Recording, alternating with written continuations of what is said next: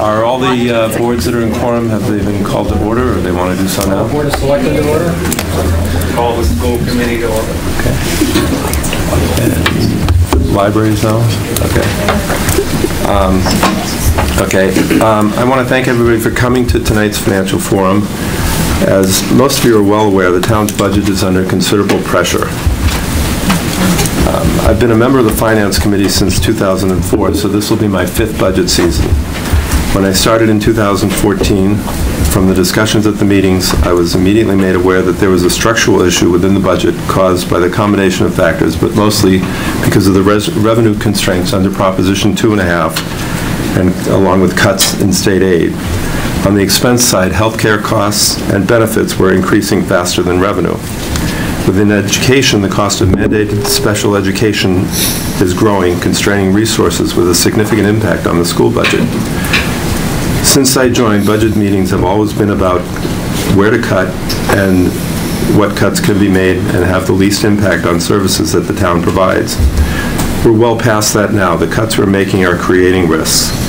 Everywhere the town needs funding. Population growth, the opioid crisis, and aging population are impacting the resources of the police, fire, and emergency services. The school system is being forced to reduce important areas of the children's educational experience. Staff shortages are creating operational risk in town offices. Being understaffed can cause control issues and puts many functions at the town under pressure. As a member of the Finance Committee, I've been impressed by the town staff and the planning that goes into the budget process. Right now, the town budget is in a passable shape, and the town has a comfortable free cash position. It's not excessive, but it provides enough of a cushion that the town budget can handle few hits. It's strong enough that we were comfortable using $1.2 million of the free cash to support this year's operating budget. There can be no assurances that free cash will continue to generate and be able to be used to support the operating budget. The capital budget was in good enough shape that we were able to free up some cash in the past couple of years to help out the operating budget. With the failed override last year, the Select Board is fully expecting to go back to the voters again with a reduced override request. What the selectmen decide, however, will not solve the budget problem. It will most likely be a patch that will allow the town to restore what will otherwise be cut from this year's budget, some of the cuts from last year's budgets, and a little more funding available for public safety and a few other things. The schools will be able to reconstruct the budget after many years of cuts, which will hopefully move the budget cost curve down to a more sustainable level. I'm optimistic that budget pressure will be reduced in future years, but we will need new growth and some luck to not have to come back and ask for more in a few years. There is little cushion in the existing budget. At tonight's meeting, you will receive an overview of the budget structure and process, a calendar of the future budget meetings, an overview of the town's free cash position, a summary of the school committee voted budget and restoration and reconstruction budget, and the town manager's budget and the budget restoration priorities, and then we'll have some time for questions and answers. I think with that, I'll hand it over to Bob. Thank you. Can everyone hear me? Yes. How about at home? I thought it would be helpful since I've received actually quite a number of comments and questions this year that have been unlike other years. So I recognize there are some people that are involved in the budget process that haven't been necessarily as involved in the past. I did the math, and I think this is my 21st budget, both as a volunteer and as an employee. So it is old hat to me, and I feel like I really need to stop and explain some things. I'll start by describing kind of what the budget looks like, and then I'm going to get into some important reasons why the process is the way it is. Next year, we are looking at just over $95 million of revenue in the general fund. Just to be clear, there is a water and sewer, there is water, sewer, and stormwater enterprise funds, and there is the general fund. The general fund is where we're here to discuss that's constrained by revenues. 72% of those revenues are property taxes, and that includes about $3 million for the high school and the library excluded debt. 15% is state aid, 8% other local revenues over which we have some control, And then there's a couple of smaller issues, including, as Peter mentioned, the small amount of free cash being used. So we start with the revenues. Then we subtract a set of annual costs called accommodated because they're paid for first under a budget model we've been using for 15 years, and I am going to circle back and explain why. But first, this is what they look like. They're $36 million. Almost half of them are employee and retiree benefits. There's capital and debt. There's out-of-district special ed, and you can see a couple of other things: energy costs, rubbish, snow, some insurance, and veterans assistance. And if you simply take the revenues less these accommodated costs, you're left with just under $60 million to fund the town and the school operating budgets. So that is a framework we've developed, and I'm going to explain why, but it's worked very well over the last 15 years. That $59.5 million is split 36-64%, 36% for the towns. So that is the operating budget. That happens to be a 2.5% increase over last year. Last year at this time it was around a 1.25% increase, so we're actually in slightly better shape this year. The 36-64 ratio historically was 2/3, 1/3, closer to that, but when the facilities department moved largely under the town, those numbers changed slightly. Is that split set in stone? The answer is no. However, the things we do to change it don't change it very much. There's a process called a community priority. Both the schools and the town have used it in the past, not that frequently. Two that came right to mind were some funding for social emotional learning in the schools, and then I don't remember if it was the same year or 1 year different, funding for the school resource officer. So these are things that neither the town nor the school believe they can fund all by themselves, and they're looking for a partner the other side of the house to share those costs. In those first years, we add them into the budgets as a accommodated cost. Once they get into the baseline operating budget, they then, absorb the typical 64-36 split, and off we go. This is probably the most important slide I'll show tonight, why it's important. Prior to this model, annual budgets were built by setting aside funds for shared costs, such as benefits and debt. Those were obligations that could not be avoided. And then we argued about allocating the rest. I had put food fight in there, and I thought I wouldn't actually put that in writing. But it pretty much was. And not surprisingly, capital received almost no attention at all. If there was any money left over that nobody else wanted, we could fund some capital. I distinctly remember 1 year just prior to the last successful override, spending less than $100,000. Now we spend in the millions. Probably the most important section of this slide is the next one. The unintended consequences of that process were there was competition for resources instead of collaboration, both between the town and the schools, and within town budgets and within school budgets. I remember as a FinCom liaison to the schools under Dr. Hartunian, being horrified that I saw regular day ed and special ed parents almost killing each other in the room, arguing for resources. There was also an emphasis on spending as proving the reason you needed funding. So if you could the more you could spend, the more you would get. And because we'd never funded capital at an appropriate level, we suffered increasing maintenance costs, both in facilities and especially in DPW with equipment. The current model that I've described encourages collaboration, which is really very strong. It encourages planning, which is the only reason that we have lasted as long as we have since the last override. And it encourages efficiency. An area that spends less money is not penalized in the next year by getting less money just because they did a good job. So I think the budget model is very important. It's perhaps easy to understand, but I think the background is important for you all to understand if you're new to this, that it's been well thought out over almost 2 decades, and there is a reason for it. Just to show some recent results, and these are at the time town meeting passed budgets, so things happen during the year that changes them. But in FY19, we are looking at 3% revenue growth, 6% accommodated costs, and therefore 2.5% operating budgets.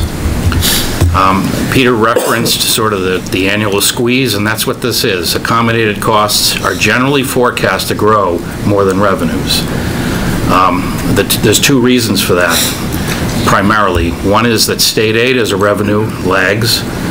Today we were just advised of what the governor's state aid figure was, and it's not even 2.5%. If state aid would have grown at 2.5%, we wouldn't need an override. It's a shocking statement, but over the last 15 years, that's true. Our accommodated costs are forecast at 6. The biggest wild card, as you'll see as you watch the process, is health insurance. From some recent numbers, I believe we may have some slightly better news on that, but long term, it's really difficult to forecast anything very low in health insurance. You can see in some years, particularly FY17, the accommodated costs were very well behaved. They're things that both the school and the town work very hard to contain, and it's to our benefit to do that, because the less money we spend on accommodated costs, the more we have for the operating budget. So that's a really powerful incentive for us all to work collaboratively on that set of costs. And again, you can see last year was particularly difficult. We had to, if you will, wean ourselves off. We had used over $2 million of free cash in FY17. Then an override failed, and we had to go back down to a sustainable amount of free cash, so that was a very tough hit to the revenues and caused the operating budgets, quite a lot of pain. In terms of the annual process and the meeting schedule, we have one or two, typically one, fall financial forums. We examine revenues and accommodated costs forecasts. The revenue forecasts are usually very accurate. The accommodated cost forecasts usually get a little bit of tweaking during the winter, but are generally not too bad. From that revenue and accommodated cost forecast, as you can see, we know what money will be left for the operating budget. FinCom's role is to decide on how much free cash should be used to supplement revenues, which then flow right to the operating budgets, and therefore there is guidance for the operating budgets once that meeting is done. I'm fairly sure that this year's financial forum left us with a 2.4% forecast for operating budgets. We're a little better, and I'll show you why. Typically in January, this year the town did it in December, the elected boards review the town and the school budgets. As a matter of semantics, the selectmen advise the town manager, but the school committee actually votes a final budget, and that's state law. In February, this year in January, the town manager must balance the final budget for both the town and the schools based on the revenues available, the forecast accommodated cost, and what is left. Locally, we cannot pass an unbalanced budget. I often wonder how federally and the state has to pass a balanced budget, that they can be a lot more creative than us.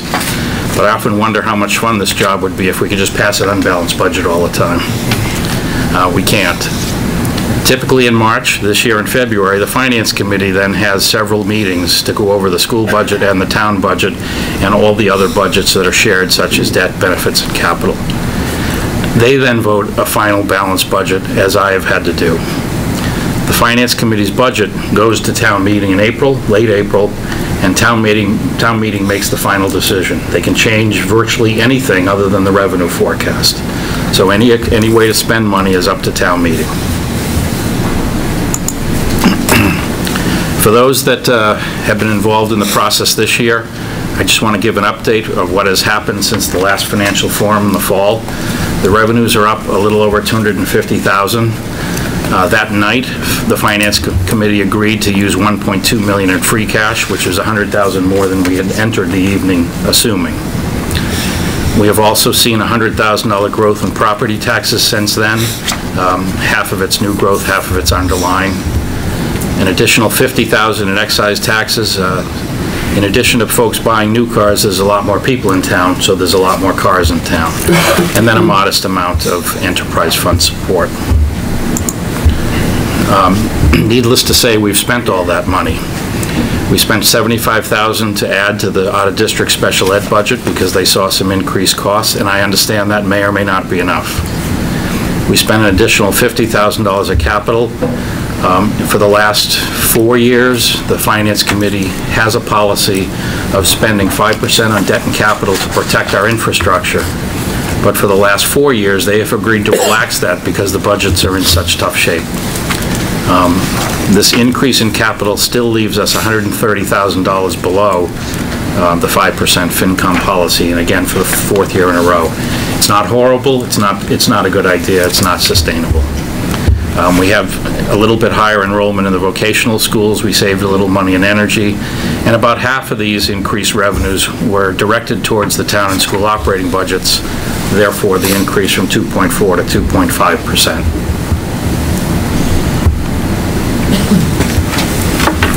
I'm going to turn it over now to the Town Accountant Sharon Engstrom. Thank you, Bob. So what you see here is our current reserve position for the general fund.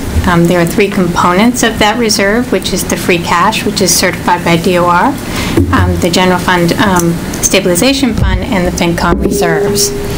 We have just about $10.3 million in reserves, which represents about 10.9% of our estimated revenues for fiscal 19. FinCom has a 7% minimum reserve policy, so we're comfortably above that.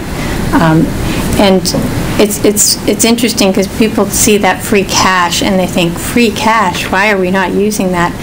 Reserves are very, very important. Just like in your household finance, you need to have that rainy day fund. And bond rating agencies really want to see that range to be above 10%. And we do enjoy a lovely AAA bond rating because we maintain it. So it is important to know that chipping big dollars away from that free cash can jeopardize that bond rating and make us look not as financially strong. This is a free cash growth chart. It shows you kind of where we've been since 2006 and projected out to 2020. You'll notice that in fiscal 16, we peaked on our free cash at just over $9.2 million. And then in fiscal 17, it declined about a little over $650,000. And the projections for 18, 19, and 20 were derived by assuming $1.2 million, which is what we're using in fiscal 19 and are using currently in fiscal 18 to support the operating budget, and then a conservative regeneration figure of $1 million. We have seen regeneration much higher than that, but we're always conservative when we're talking about regeneration. It's not guaranteed. Sometimes the regeneration comes from places that you really aren't expecting. So that's just a conservative look at kind of how it's grown over the years. And if things were exactly as I described for fiscal 18 through 20, it would consistently go down and we'd be chipping away at those reserves. Back to you, Bob. Thanks, Sharon. Dr. Doherty and I will very briefly now present our balanced budgets. By briefly, I mean 2 slides. On the right-hand side, well, this chart here actually shows what was requested to provide level services. You can see at the very bottom the change is an 8.2%. And remember, I told you we had 2.5% to work with, so that was a little bit optimistic. One of the things the town has not publicly done a good job, and it's been on purpose, is to describe the funding of public safety. In order to be a peer average staffed community, and I would argue we need to be more because of our geographic location, we are short 9 police officers and firefighters. Because we do such planning and we have such a good budget model that looks ahead very clearly, and because we don't have to argue for money and we know it won't help, we never added those positions because we knew we couldn't sustain them. Maybe for 1 year we could have. We're not about to hire someone and then have to lay someone off in another year. So the 9 positions in public safety are a pretty serious shortcoming. This budget adds those all back. The budget that's affordable, as you can see from the column 3rd to the right called FY19, is a 2.5% increase. I thought it was important for this slide to show last year or the current year's budget because this year we put some one-time funding in some areas such as facilities in order to not have to lay people off in this budget. So we did that consciously. We laid off, or we eliminated, I believe it was 7.5 FTEs last year. We didn't need to do all that. We did it opportunistically. There was retirements, there was turnover.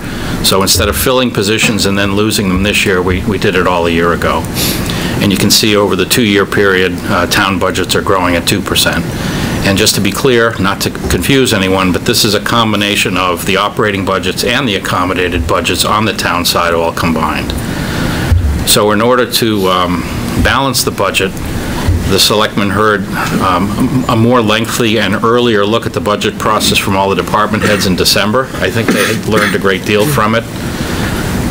It was a lot harder after that for me to cut the $1.5 million that I have to do every year, because there was a lot more pressure on, well, no, you got to do this, you got to do this. Whereas normally we do that in the back room and don't tell anyone. This year we opened it up to the public and showed the different kinds of risks we're taking, quite frankly, as a community by not funding it. So the $1.5 million was cut. Most of those cuts, as you can see, were in public safety, because this budget does not propose hiring any of those new 9 positions that I mentioned. Now I'll turn it over to Dr. Doherty. Get that one. Yeah.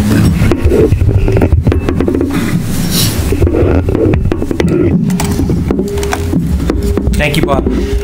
Before I talk a little bit about the balanced budget, I do want to echo a couple of things that Bob mentioned during the beginning of his presentation about the model. And I think it's a combination of the model and the people and the relationships that all of us have working together.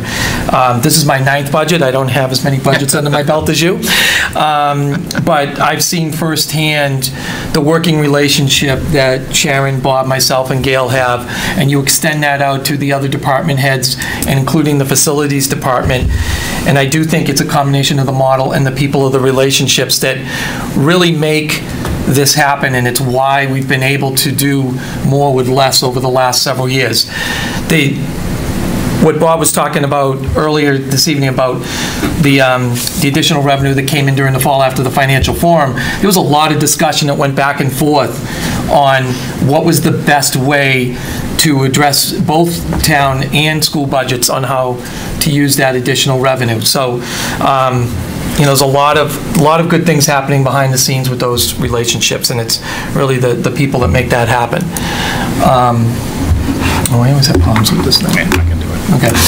So the... Oops. I have problems too. So this is a snapshot, very similar to what Bob talked about. So the accommodated costs in the school department budget is the special education tuition and transportation. And so you could see that that was the major driver in the increase. The non-accommodated costs, which is the rest of the budget and the majority of the budget, that went up 2.2%, but it was the accommodated costs that went up 12.1%. And one factor that contributed to that this year, yes, there was an increase in the number of students that went out of district and a number of students that required more specialized transportation who are on individualized education plans. But we did also have this year a $200,000 decrease in the circuit breaker, which is a state reimbursement that we receive for students that, as a cost of the amount of services that they have over a certain amount, we receive a percentage back from the state. And that went down for all communities for this year, a certain percent, and for us it was a $200,000 decrease. So that we had to adjust that cost as well. So the total budget is 3.2%. You could see that the balanced budget is $42,723,025. When we factored in what the level service budget would be, very similar to what Bob did, it actually was a 5.1% increase. And just for definition, a level service budget for us is really the same services and programs as we are doing currently in FY18 with projected increases for things like collective bargaining, cost of living adjustments, inflation, contractual, things that go up, but we have to, in order to keep everything the same, and same programs and the same services, that would be a level service budget. So you could see that the deficit between the balanced budget and the level service budget is a little under $800,000. So the challenge was reducing that amount. So you can see this is a breakdown by the cost center. We do have 5 cost centers in our school department budget. A lot of how we have to capture funding is dictated by the Department of Elementary and Secondary Education in terms of the line items that we use, in terms of the cost centers that we use, and we have to capture all that each year in an end of the year report, which is we have to report to the state. So you can see that there are some increases and decreases across the cost centers. The smaller cost centers tends to be more fluctuation because there's a smaller amount of money. The administration cost center, you can see there is an increase, but that's because it's actually a shifting of funding from one cost center to another, because we did do some restructuring of funds for an additional position. Special education, you can see there is the increase, and that is really due to the tuition and transportation increase. The decrease that you see here is the regular day, and that is where the majority of our reductions had to occur. And we've seen that over the last 5 years, especially, where our level service budgets have had to get decreased each year, and particularly over both next fiscal year, the current fiscal year, and last fiscal year, the reductions have had to come into the classroom. I believe the number is 20.5 teaching positions if you include next year over the last 3 years. Here are the reductions in the school committee balanced budget. The school committee did vote this budget on Monday evening. There are the 7 middle school teachers, which is a combination of English language arts and foreign language across grades 6, 7, and 8. 3 elementary classroom teachers, which will have an impact on class size. The 2 regular education tutors, one was at the elementary. It's actually a decrease of hours for all of the tutor employees, and then an elimination of a position at the middle school. Some of the non-personnel reductions include a reduction of athletic events at each level, freshman, varsity, and junior varsity. A combination of equivalent of 2 games per sport. That's a savings of transportation and game officials fees. Virtual high school is an online courses that our students at the high school can take. And then the cleaning services, this is optional vacation cleaning that is built into the contract, and that's where the reduction is there. So you can see it is a total of 12 FTE. 10 of them are classroom teachers, and that's the reduction of the from the level service budget that you saw earlier. I believe that's it.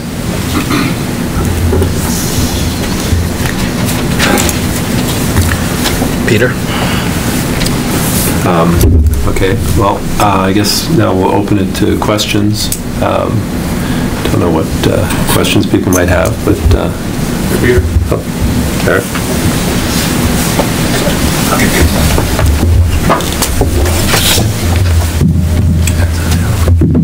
Well, do we need that?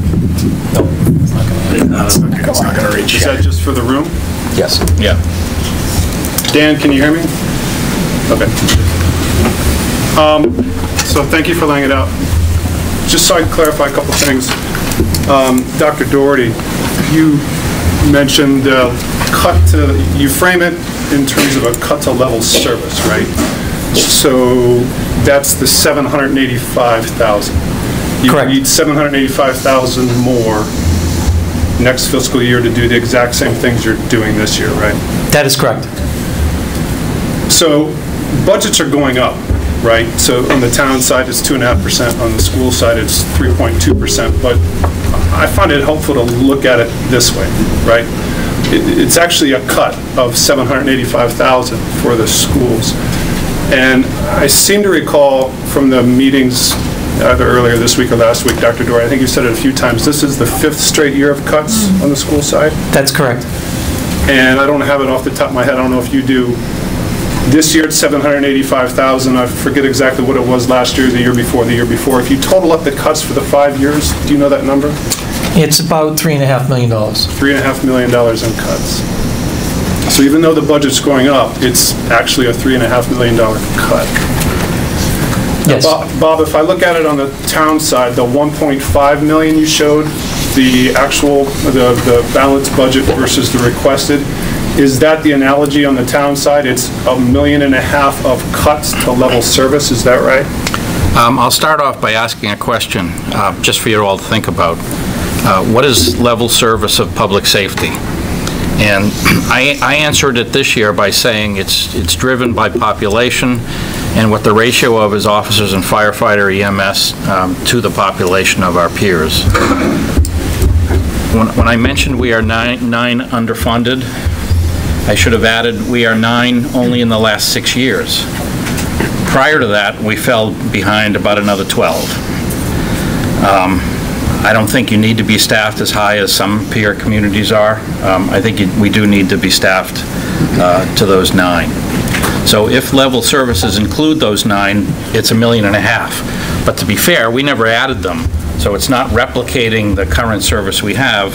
So we're closer to 500,000. Take away the 800,000 and change, 600,000.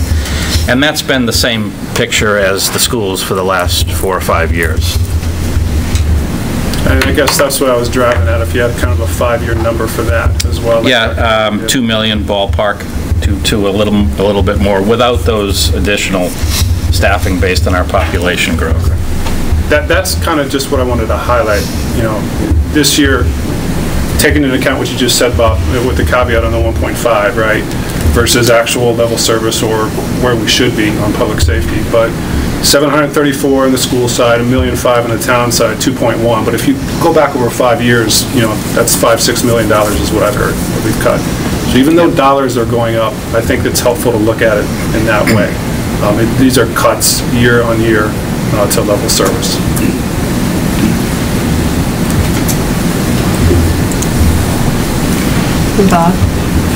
Bob, can you reiterate what you were talking about with state aid and what we've seen over the last?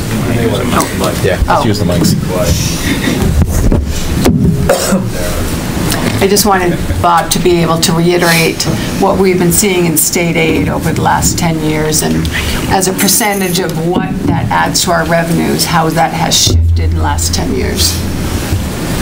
Sure, Paul. I don't have the figures in front of me, but I have generally good memory.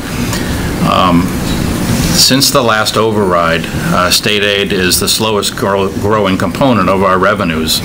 And remember, our property taxes are limited by 2.5% a year, and our expenses are going up faster. The last few years, state aid has been around 1%. The figure that we got for the schools today was around 1.1 or 1.2%.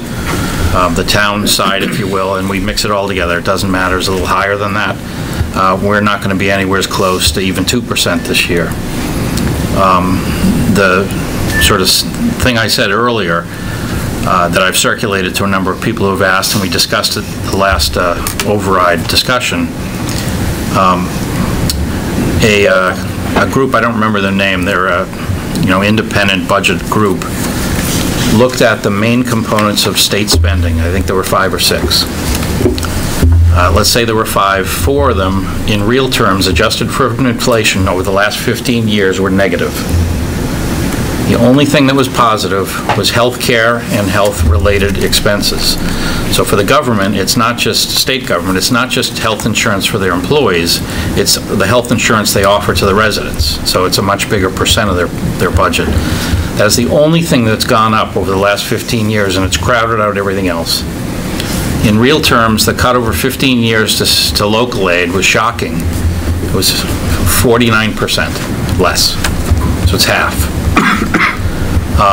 You know, I did the math quite simply. Again, if we had had a 2.5% or 3% increase in state aid since the last override, we'd have another $5 million annually in our budget for revenues. That's a staggering thing.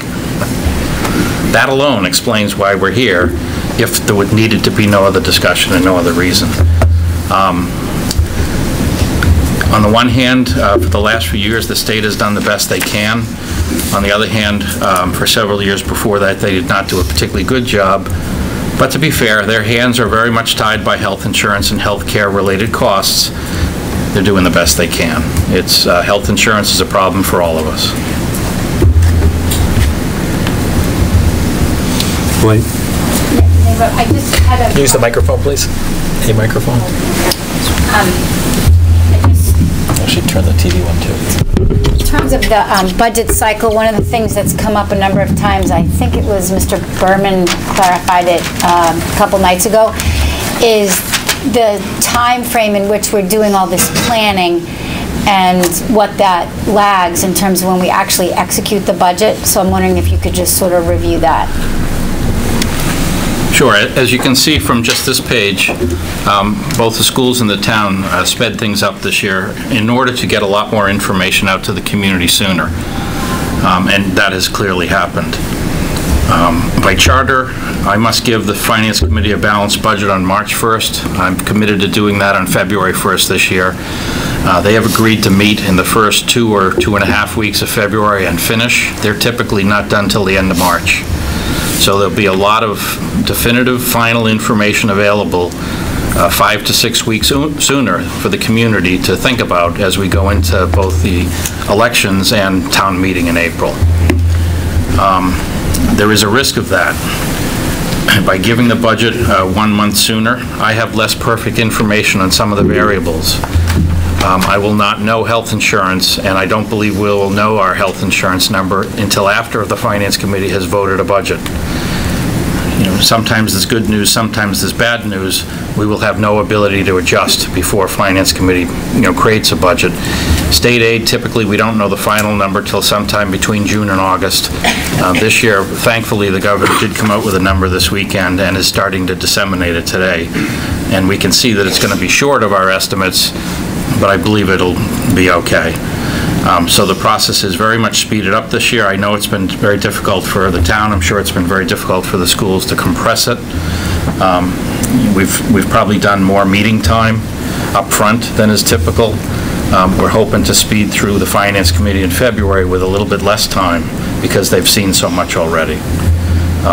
There's pluses and minuses to the process this year. I'm sure we'll talk about it sometime in the summer when we've recovered. I think the public part is good. It's tough to have so many meetings. To have 3 meetings a week on budgets are not easy on anyone. Bob, I wanted to clarify one of the points you made about town meeting's role and town meeting's ability to allocate money in a different way than the way FinCom presents or recommends the budget to town meeting. Is that true except for when it comes to the schools? Is it not true that the schools are allocated a certain number, but then the schools can just allocate that money how the schools see fit within that quantity? That town meeting's not going to be able to say, well, we'd prefer to see the middle school teachers back. Is that right? Yeah, town meeting has the same ability I do. There is, I'll say, about 20 line items in the budget. There's only one line item in the school department called schools. Right. So that total that Dr. Doherty mentioned is the only thing that I can change and the only thing town meeting can change. Only the school committee can determine how to spend the money that town meeting ultimately agrees to. Now, there can be a discussion on town meeting floor in which the school committee is asked point blank, would you do this if we did this? And then the school committee can answer it any way they wish. They have the ultimate authority and the right to do that. Within the town budget, again, there are far more line items. Every department has a wage and an expense line. But technically, town meeting cannot tell the town manager how to spend the wages or the expenses within a department. My predecessor didn't always listen as carefully, and it was fine. No one seemed to mind. As a practical matter, I think I'd pretty much go along, unless there were cuts made that I just knew were a horrible idea. So town meeting has the right to limit the town more so than the schools, but they certainly cannot get down to the very specific line item or personnel position in most cases and have that much influence. You're right. Thank you. Also, to the extent that healthcare and state aid come in either over or under budget by a significant amount, that's one of the things that we would typically use free cash to take care of. So it didn't impact the budgets as they existed, unless there was something really ridiculously large, but hopefully that won't happen.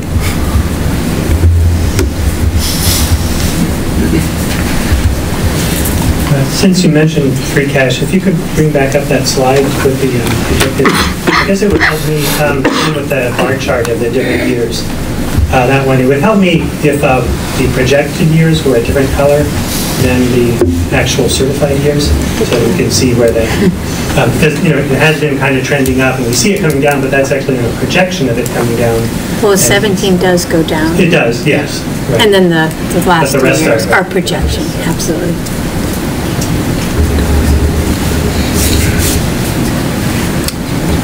Any other? So David Corey, Mount Vernon Street. I don't know if this is the right forum to ask the question, but in some of the school budget meetings, of which, as you alluded, there were many, Dr. Doherty, you presented some information about the level service growth rate year over year back about 5 or 6 years. So this year is whatever it is, 5.2%, and you had, what the level service growth projected was back about 5 years. I'm wondering if there's similar information on the town side, and whether we have any information about, our school expenses just going up faster than non-school expenses, and how does that compare to peer communities? Do we have information from peer communities about the relative growth rates? And I don't even know if it's comparing apples to apples, because different towns are organized differently and they have different levels of service and all that. But if this is the right forum, if you could comment on that. Just a lot of different questions all rolled into one big blob.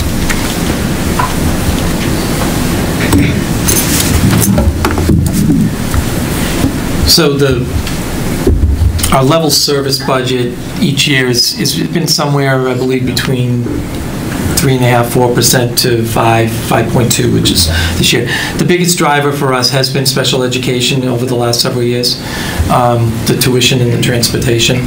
Obviously, we're doing everything we can to minimize those costs. I mean, we've seen pockets of where the issues are, why those increases have been happening, and what we're finding is that we are seeing an uptick in students at the high school, primarily for social emotional reasons, that we have to go out for out of district placements.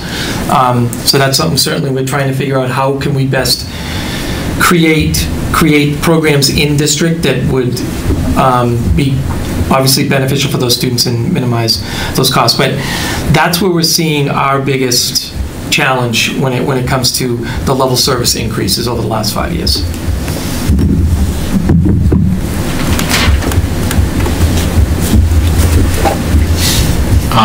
My answer has got 2 parts.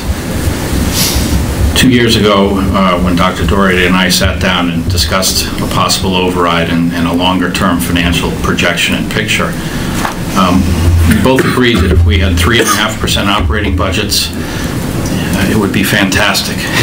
Nothing could be better.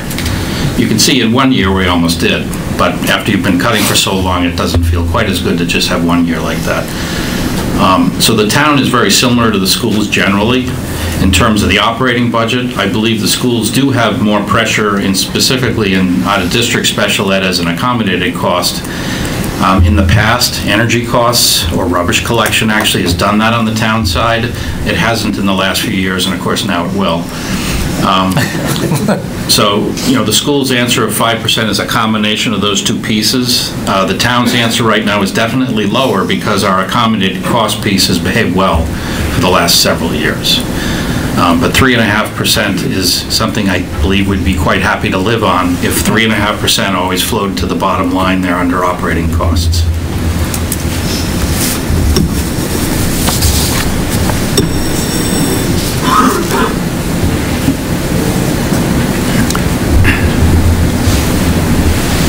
Hi, Michael DeGiorgio, Curtis Street. Forgive me as I fumble through this. I'm trying to take notes and I'm all over the place, but it says 3.5% is an operating budget. 3.5% would solve a lot of problems. Obviously, we can't do that because of Proposition 2.5. Proposition 2.5 was passed in 1980. And put in effect in 1982, I believe. Probably half of us in the room have grown up with this infrastructure in place and not thought about it. What can the FinCom and I guess the selectmen do to perhaps override the Prop 2.5 and put into law from a charter perspective and Reading Charter that we're allowed to go 3.5?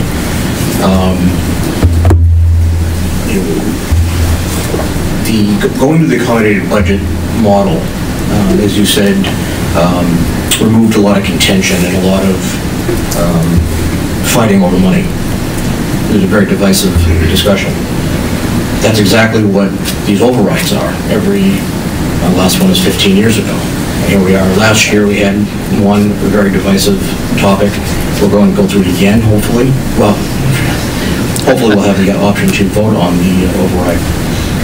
Is there something we can do that we can avoid having to ask for overrides every so often just to basically bump us back up to par and then slide back down the hill, bump us back up the hill, and then slide down again? And again, so I guess my question is, and you don't have to answer me this second, I guess it's more of if you could think on this, are there ways to increase the tax rate or be able to get around the Prop 2.5 rule?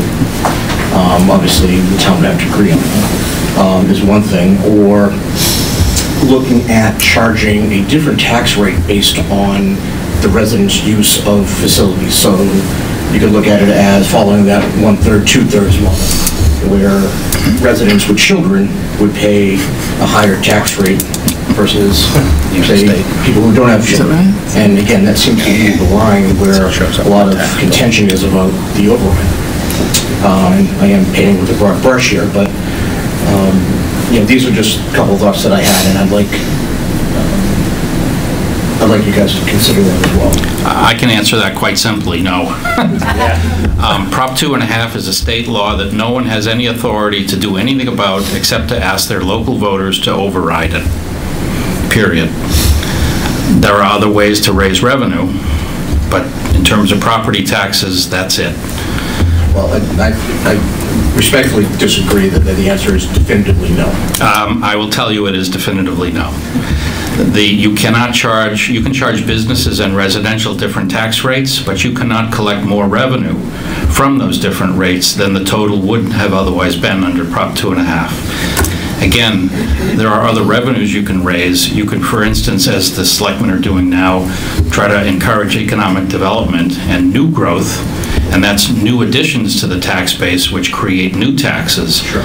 But the existing tax base must go up no more than 2.5% unless the voters in a community approve an override. And I can tell you ways how Reading would be built better to live within 2.5, but it would involve the town seizing quite a good deal of single-family homes, knocking them down and turning them into commercial space. That's what most towns look like. We are very highly residential, and we have a lot of school children to educate. So unfortunately, for a town modeled under Prop 2.5, we're not built well.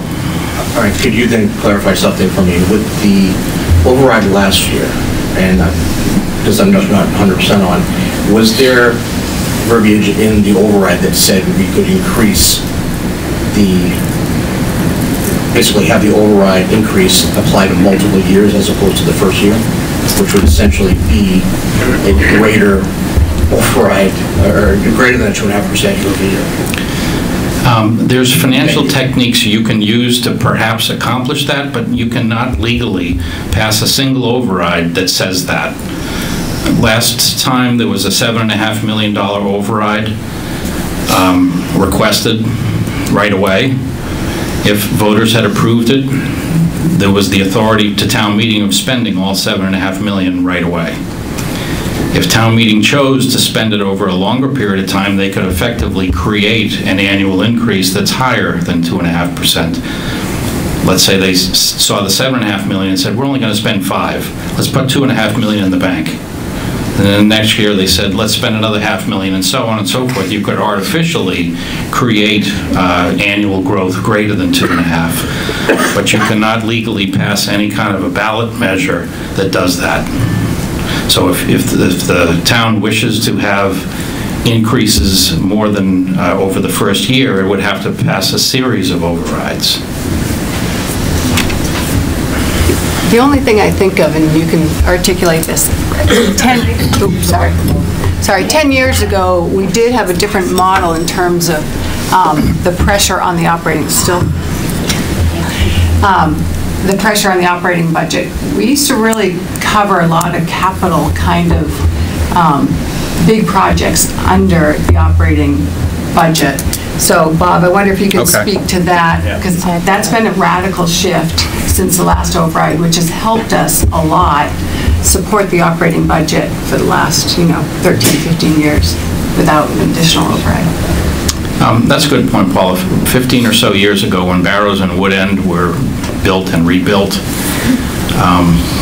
the then leaders of the town chose to fund most of that inside the Prop 2.5 levy. So I don't remember the combined cost. I'm sure it was more than $10 million. I seem to think that each school was around $6 to $8 million. That was $10-odd million that could have been requested of the voters as a debt exclusion, much as this building was and the high school was. And the town would have had more running room, if you will. But most of that debt is now paid off. So that's a past truth and accuracy of how it squeezed the operating budgets many years ago. But perversely, that helped us in the more recent years because we never got used to spending that higher amount of money that we otherwise might have had. Just a quick comment. So the one thing I would add to that is that there are other types of sources of revenue that can be there, some of which are kind of legislated at state level, others have some local control. The selectmen have been going through and looking at fees, as an example, and reviewing those to make sure that they're all appropriate. That's an additional source. Excise taxes we looked at. So everybody goes out and buys more new cars, that raises the excise tax, that's a bonus. Everybody who eats in town, especially folks from out of town as well as in town, that raises a little bit of revenue also. But in the scrubbing process that's taken place, there isn't any single or even combination of several sources of additional revenue that come close to addressing the need that we have, the size of the need that we have. It really, the override is the only mechanism to do that. And there's been a lot of scrubbing over many years. There's been exceptional scrubbing over this year, trying to figure out how to get around that. There's an indirect one possibly which we've been talking about, and that is the whole issue of state aid and the fact that it's dropped so dramatically. And it certainly wouldn't hurt to send a note to your friendly legislator and talk about that because it's having an impact on all their constituents. It's huge. If the discussion to lower the state income tax a little bit further passes, if that takes place, then that's going to make the situation even worse and put even more focus on local governments to take care of their own revenues. So that's kind of where we are. Oh, actually, I believe she was first. First is the school committee in session? Yeah. We are, okay. So mine's actually an education question. When I'm learning more about state aid, and so education aid that we get I know all of the state aid is lower than we had hoped and expected, but state aid for education is based in part on a community's ability to pay, is that right? And does state aid also for the town side have that kind of limit? Is your community's wealth part of the formula in terms of how much money you get? And No. no, okay, thanks.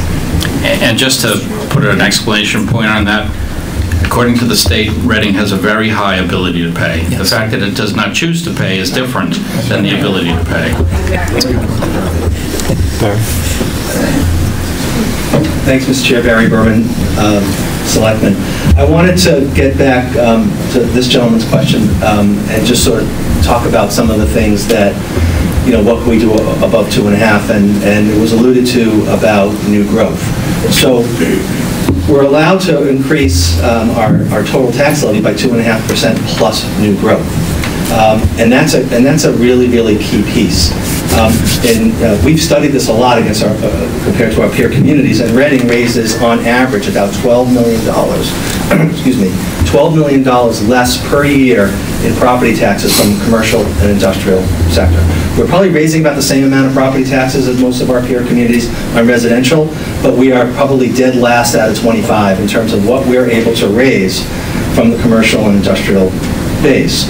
So that's why the selectmen have, over the last few years, done things like creating 40R districts and really looking at targeting some economic development, because that stuff you can add dollar for dollar right into your tax levy by the new growth.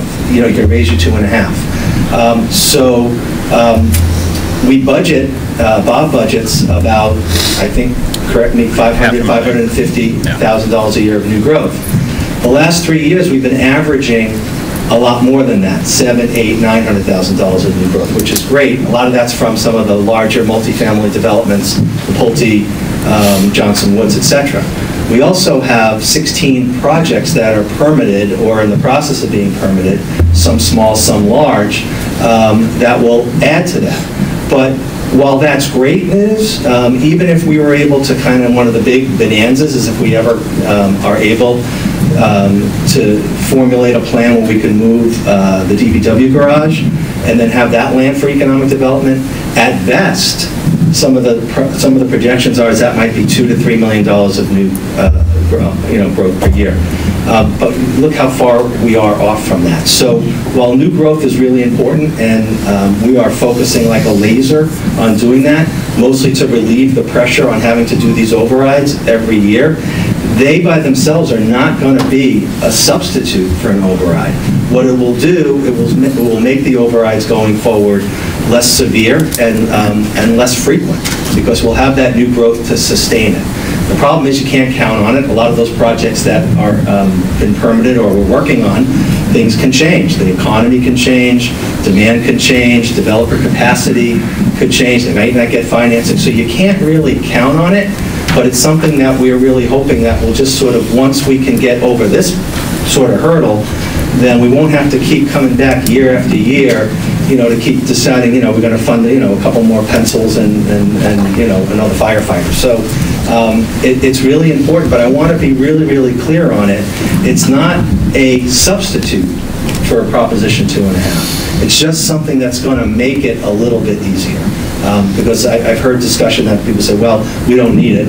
We're just growing. We're building all this stuff. We'll just grow into it. That's not going to be the case. So I just wanted to point that out. Thank you.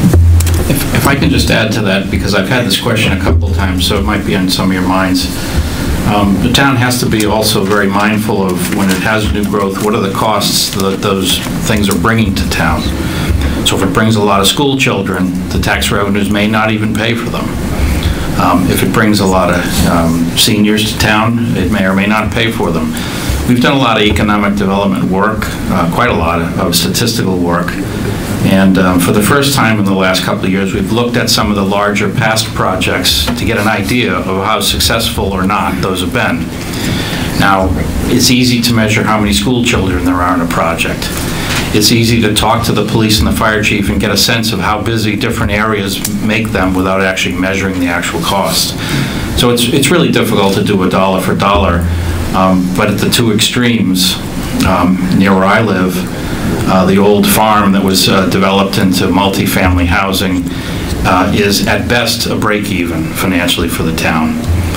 And the redevelopment down where the Addison Wesley Book Company, publishing company used to be, is a home run. That's very profitable. The taxes we bring in exceed the costs that both Dr. Doherty and I would have. So I agree totally with everything Barry said, and we're also trying to be a little smarter of recognizing when you bring revenues in, you also bring some costs.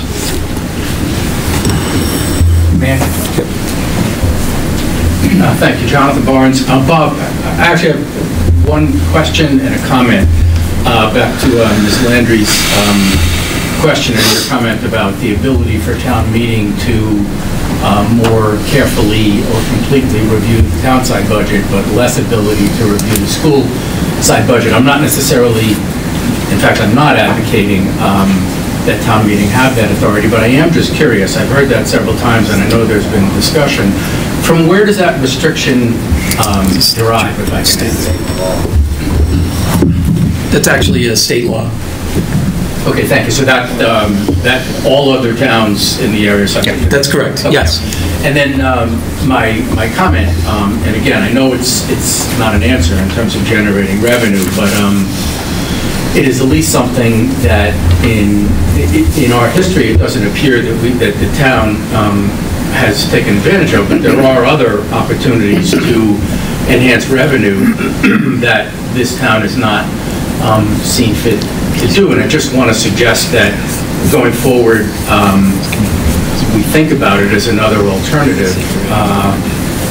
There was, and none of these are probably available any longer, but there was revenue available under the Community Preservation Act, and that might have been an opportunity that the town could have at least captured some revenue had we pushed that a little further. And I know it came up, and I know town meeting rejected it, but it's an opportunity to generate revenue. And similarly, at the time there was the increase in the sales tax, there was an opportunity for local towns to enhance their revenue by increasing a local tax on restaurants and other businesses.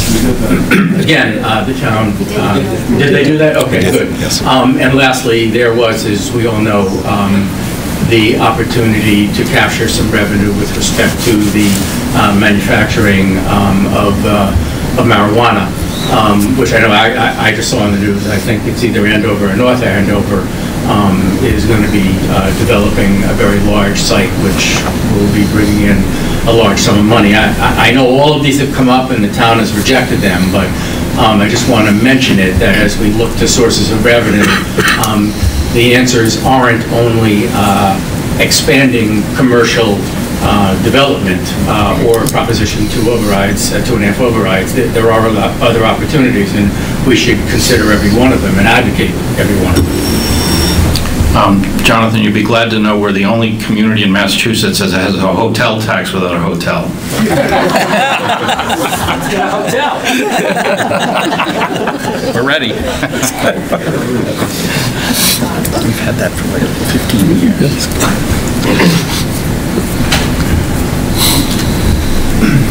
Hi, Todd Merkel, Sanborn Lane. I really just would like to read a statement, which, since we have all five, I believe, members of the Board of Selectmen in attendance tonight, is really directed at them. To the extent that any of these observations can be addressed by anyone, that would be welcome. So, there's a perception in this town, rightly or wrongly, that the Board of Selectmen is divided. There are certain members of the board that understand that an override is the only structural solution to the financial predicament that we find ourselves in. And these selectmen are willing to not only vote to put an override on the ballot, but to also get out into the community, educate voters, and proactively advocate for its passage.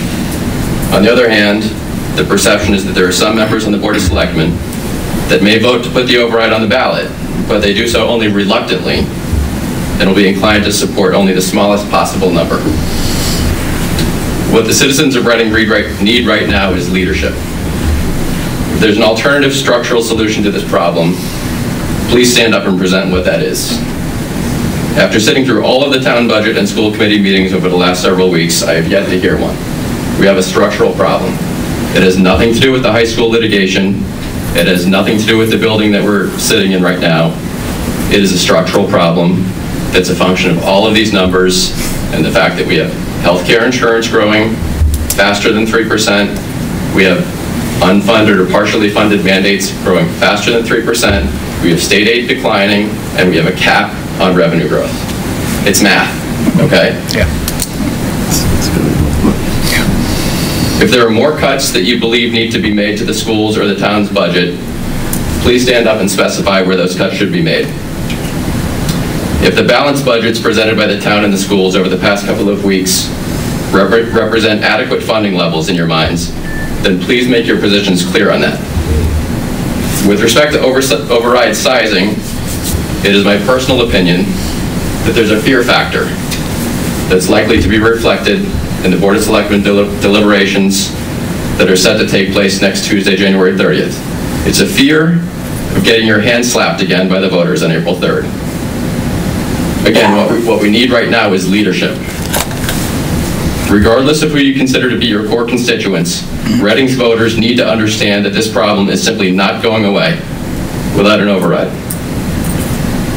Going for the smallest possible number and then crossing your fingers, to Barry's point, crossing your fingers that new growth is going to make this problem go away is not leadership in my mind.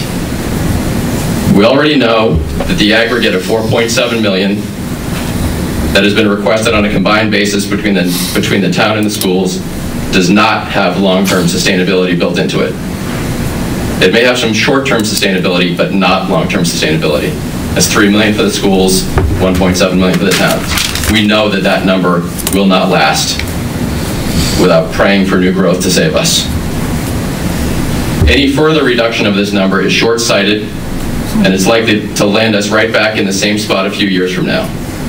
Right around the same time that you may have to go back to voters to fund Killam, to fund the high school athletic fields, for the DPW, or various other debt exclusions.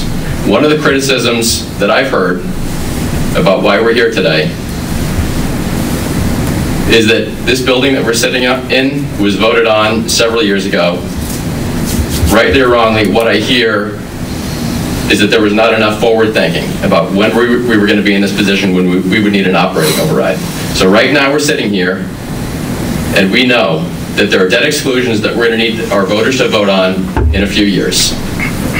So I'd like to make the point to the selectmen that we should not be short-sighted and vote for a number that's so small because we're going to feel comfortable that it may have a better chance of getting approved by voters, and then you get criticized a few years from now because we're sitting right back here all over again and dealing with this exact same issue. So as you formulate your thoughts over the coming days in advance of the 30th, please do not simply look for the easiest path forward. Please lead this town where it needs to go and support the full $4.7 million override. Thank you.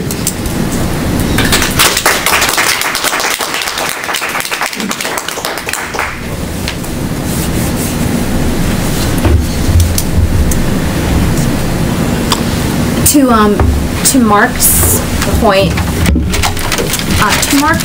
about contacting your legislators, I certainly would recommend that people do so, but I don't think we're going to see any kind of windfall of state aid, particularly when Reading, as Bob mentioned, is considered a community that has great ability to pay, even if we don't pay. If this, like the town, the state also has scarce resources, and they're probably not going to be putting more towards a community that, when they look at the 351 cities and towns across the Commonwealth, they're not going to prioritize more highly the communities that are viewed in their community wealth model under the Chapter 70 school funding formula to have a greater ability to pay. But still contact your legislators. I can't really speak for the Board of Selectmen. I go to their meetings, but don't have any right to speak for them. But I think their biggest concern is what happens if the number doesn't get passed? Not that they'll get slapped on the wrist for asking too much, but we asked for more than the voters wanted to provide us last year, and now we're another year behind in our override process. If we go through that again, we'll be 2 years behind, and it gets more and more difficult to catch up. So, again, it's not that people are worried that they'll get slapped around or whatever for asking too much. It's the fear of what happens. How far back do we go if it doesn't get passed? So. And I just wanted to make one comment regarding when we decided to renovate this library. We did know it was coming down the pike.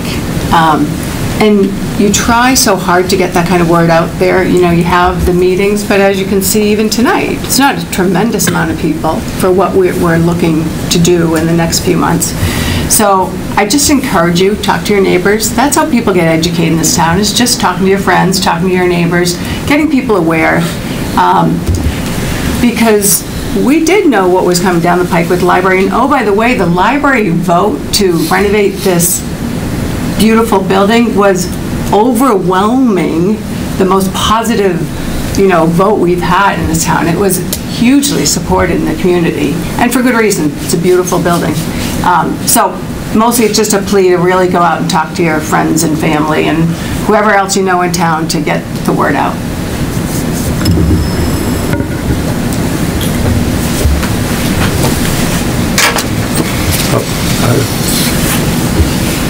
Get you next, Andy. Jennifer Hillary, High Street. Thank you, Paula, for your thoughts about the need for citizens to go out and talk to their neighbors. And thank you, Todd, because you brought up a point that I also wanted to bring up tonight. I'm stating the obvious when I say that everyone in this room may have a slightly different view of what our school and town priorities should be, whether it be as broad as helping our seniors, our students, our library, or our public safety departments, or as specific as cuts to athletics versus foreign language. But rather than focus on these differences of opinions, I want to suggest we have a common goal: preserving the town we love and the benefits we all enjoy. And in order to do this, we need to unite against our common enemy, as Todd mentioned, and that is the structural problem of Proposition 2.5.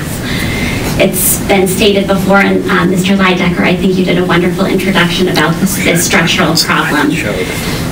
We are not alone in looking for a solution to our financial woes by seeking an override. We look at communities such as Belmont, Ipswich, Shrewsbury, to name a few that have passed successful overrides in the past several years. But it becomes our jobs as citizens, after we see the leadership from the Board of Selectmen in this upcoming week, to take the torch and to carry it over the finish line, so that as Reading enters its, I believe, 375th anniversary this year, it continues to thrive and be a community we are proud of. But the only way we're going to carry that proverbial torch over the finish line is to start working together, to start talking to our neighbors, to put our differences of opinion aside and use this common ground to move forward. The residents of Reading are given a very unique opportunity in April to shape our financial future. And this is the second time we've been given this opportunity in less than 2 years, which I'm very grateful for. And I hope that we recognize this opportunity and say that 5 years of level service cuts is enough by voting on what hopefully is the override put on the ballot in upcoming weeks. So I hope that residents in this room start introducing themselves and really working towards defeating this common enemy. Thank you.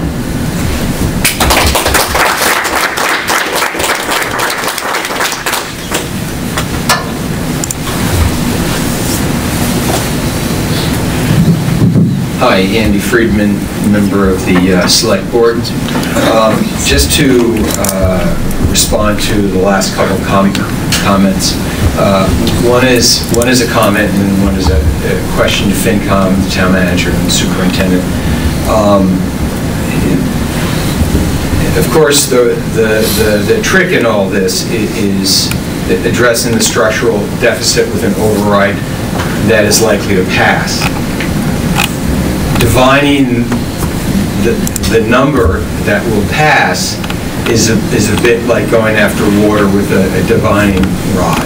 It's not a great science,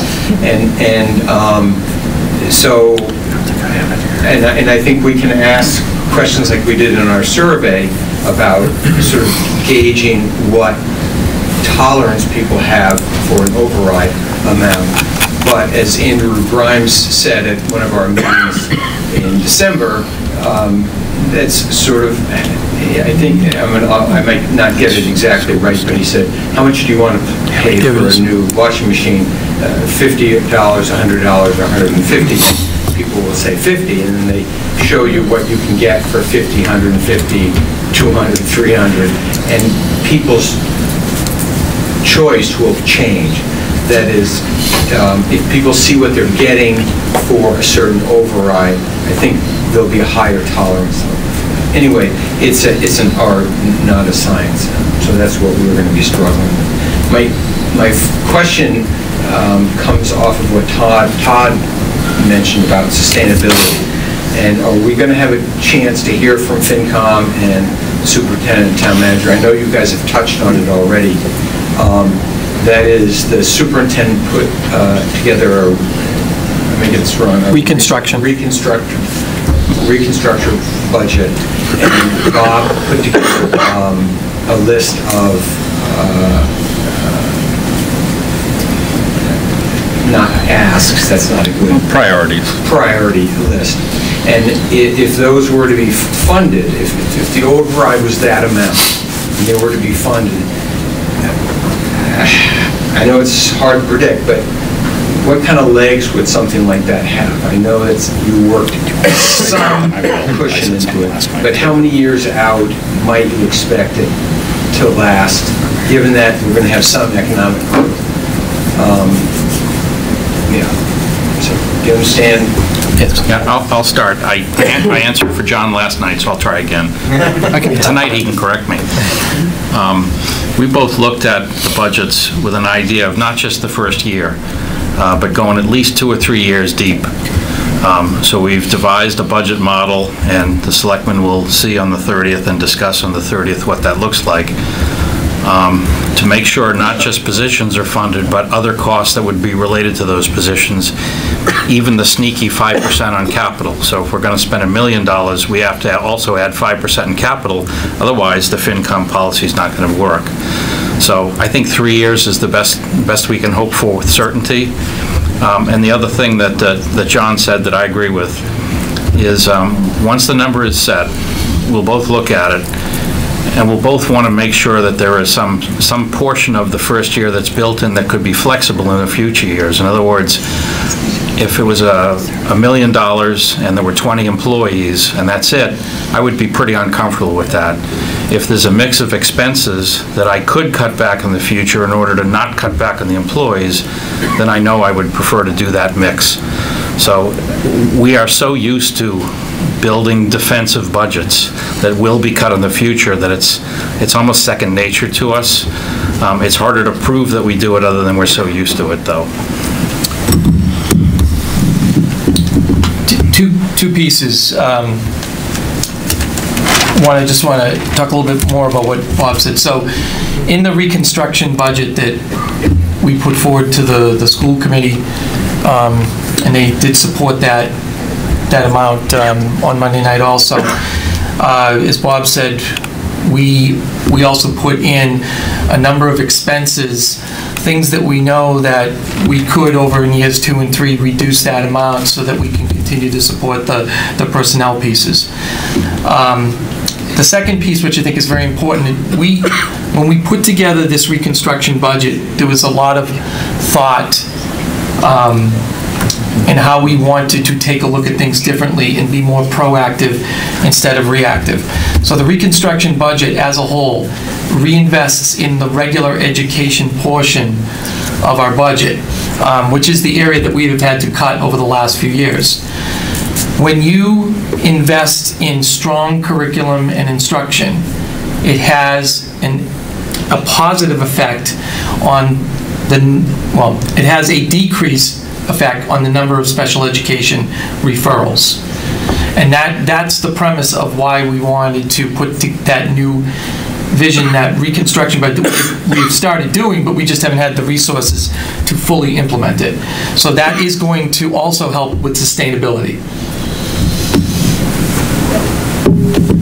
If I might, I also want to address a question that I just heard a moment ago. I wasn't sure if I could find the slide, but this information is dated now. It's 18 months old, but we brought this out at that point, and these are our 25 statistical peer communities.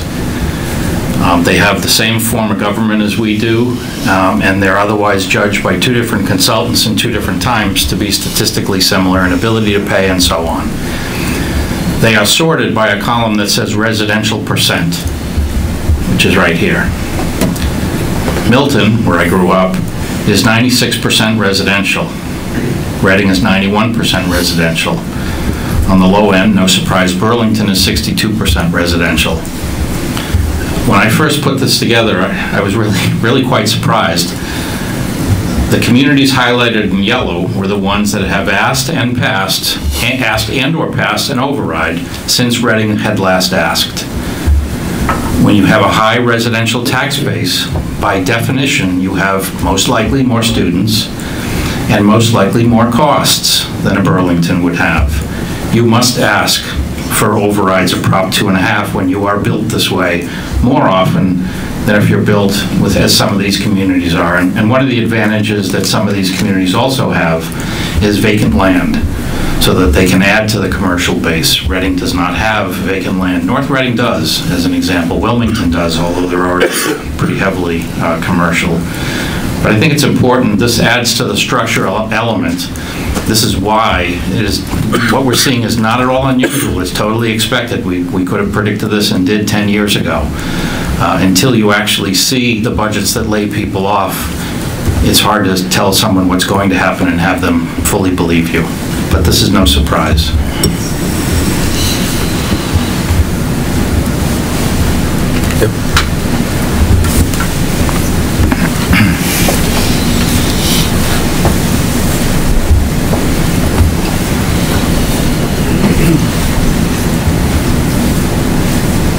Hi, my name's Michelle Sanfey, and 75 Glenmere Circle. So I was at the Board of Selectmen meeting last night, and I just want to see if I'm making the connection correctly. So last night, Bob, I heard you talk about $5 million is the top, and that was a $1.4 million municipal and $2.55 million schools, and then the benefits and the capital that were added into that. So that was about the $5 million.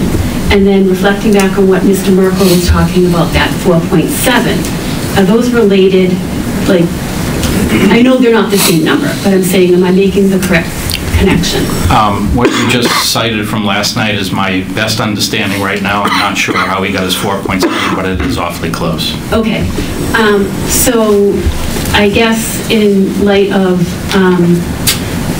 what the Board of Selectmen are tasked to do on the 30th, and the concern of what the appetite is for the community, and the concern, deep concern, if an override does not pass and where we'll be at.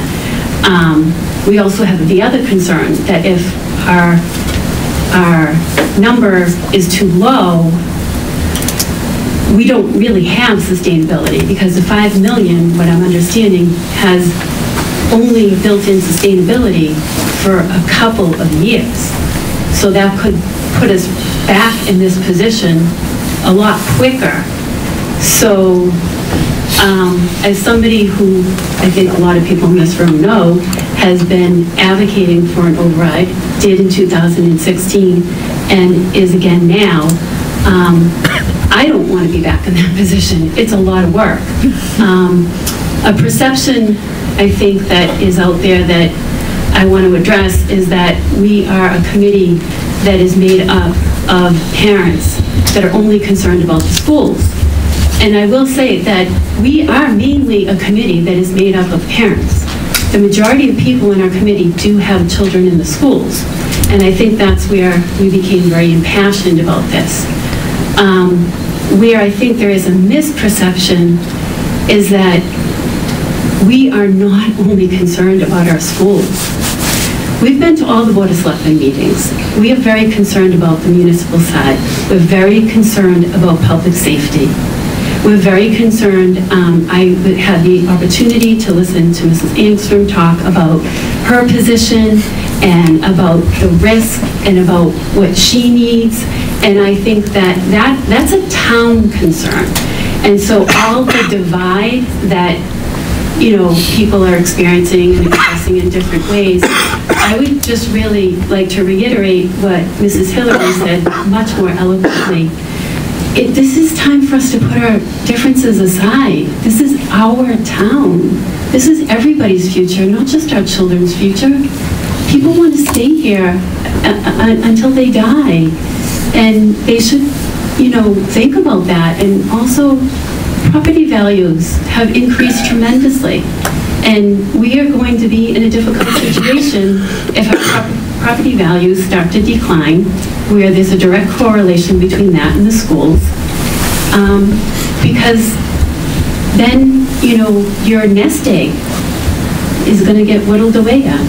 And then what do we become? What kind of Reading are we? I just want to address one of those points, at least from the town side.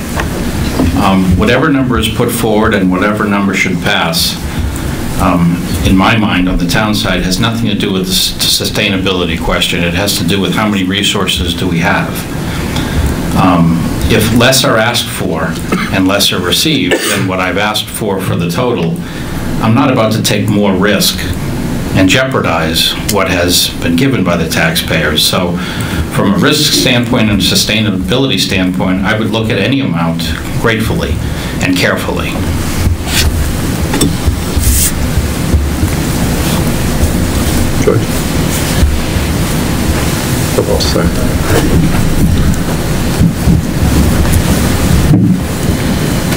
George?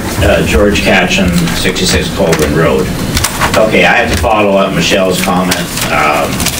Yes, I am a member of the Yes for Reading Committee. I am a senior. Never had kids in the school system here. Been here, as I mentioned before, 29 years, almost 29 years. Was at the 350th celebration. And so within the last whatever period, since you emailed me in September, I've been involved in supporting the override. And I'm doing that for all the reasons that have been stated, but also because, I believe in Reading. I believe in the comments on house values. But I believe in a good society. I believe in a good town. Education is so important and so fundamental. Public safety is so important and fundamental. We need both. We need those for a safe society, a safe town, and as we grow. And so I would urge the selectmen, John, Barry, Andy, Dan, John, to vigorously do as other speakers said, vote for the amounts that we need to do the job. I heard those kids and teachers speak. I heard the kids, they were scared of what could happen. I think it's important, not only for them, but for us. Whether you have kids or not, for us. We're proud of this community.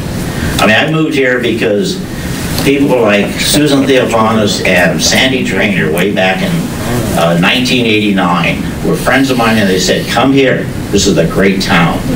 And I really do believe in it, and I think we need to sustain it. Thank you.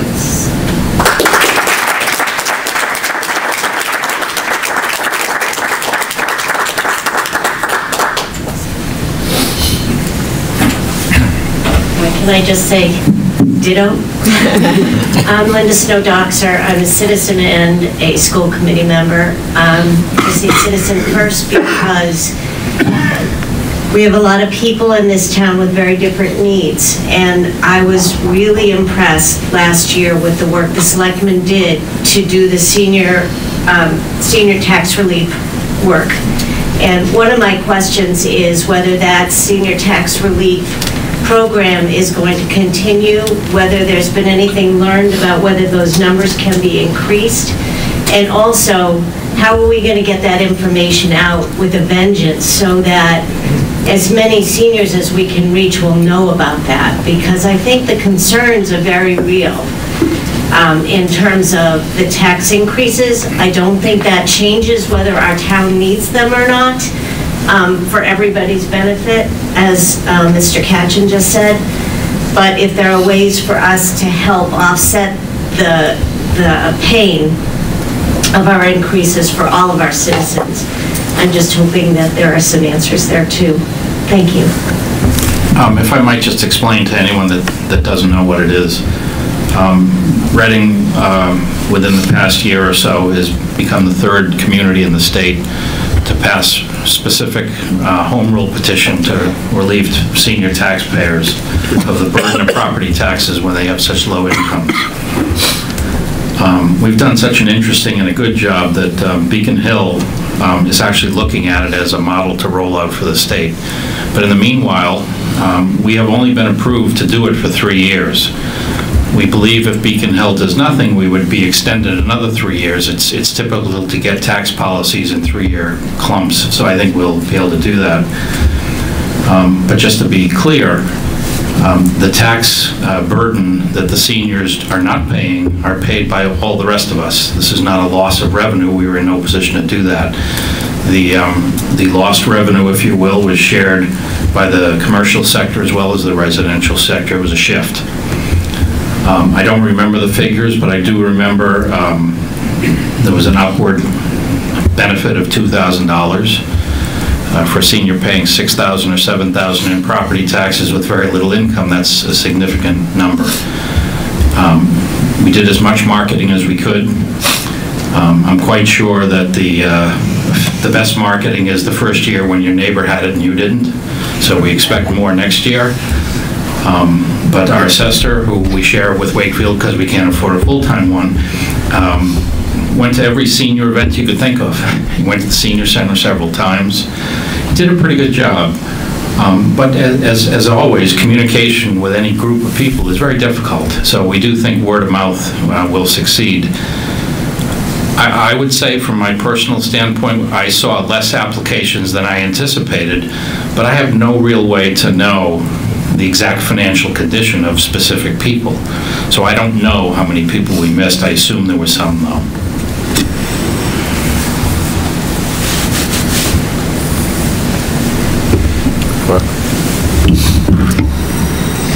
For John and Bob, there have been some numbers thrown around, like a 4.7, a 5.0, some different numbers. I'm wondering if you guys can put up in this forum where everyone's here, where those numbers come from. In other words, what's the reconstruction budget, as well as what is the list that the town department has provided. 436. I can speak through. I'll go first, and then John could be more detailed. Schools are roughly $2.5 million, a little less. Town is roughly $1.5 million. The benefits cost of those portions would be about $800,000, and then capital would be $200,000. So that's how you build up to the $5 million number.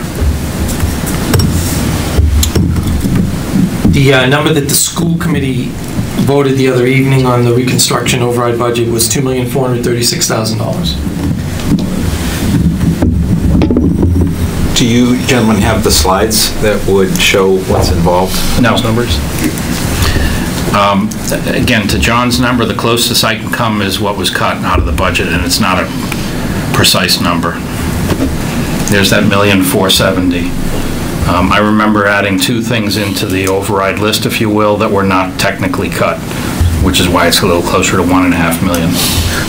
All I'm asking for what was shared at the school committee meeting and the public hearing as it relates to the reconstruction, and the same thing that was shared with the Board of Selectmen in the past. Nothing new, just the old existing documents. Do those exist? I don't know what he means. I could share it verbally. I don't have the... Mark, I don't think we were prepared to present that tonight. Actually, we were. That was discussed, but...